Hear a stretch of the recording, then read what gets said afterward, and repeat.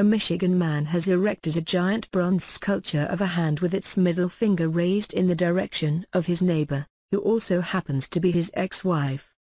Alan Markovitz, 59, a Detroit strip club entrepreneur, erected the 12-foot-high, spotlit sculpture in the backyard of his lakefront Orchard Lake home. A person who appears to be the daughter of Markovitz's ex-wife Lee Chuoy tweeted about the sculpture. "How psychotic do you have to be to buy the house directly next to your ex-wife and then put a statue up like that? Real classy Alan," Lenka Chuoy tweeted November 11. According to the Detroit Free Press, Alan Markovitz moved into the home with his daughter Tiffany. Markovitz is a well-known character around Detroit. He began opening strip clubs on Detroit's infamous 8 Mile in the 1980s.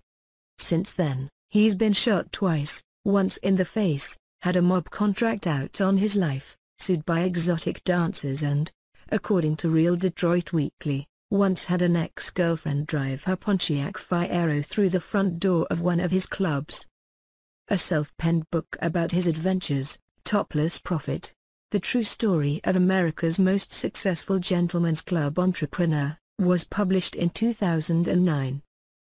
His latest endeavor is Ambo/Cinemax reality show called Topless Prophet, which is slated to air early next year.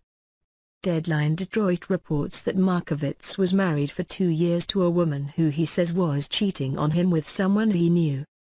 She reportedly moved in with the man after she and Markovitz had split up.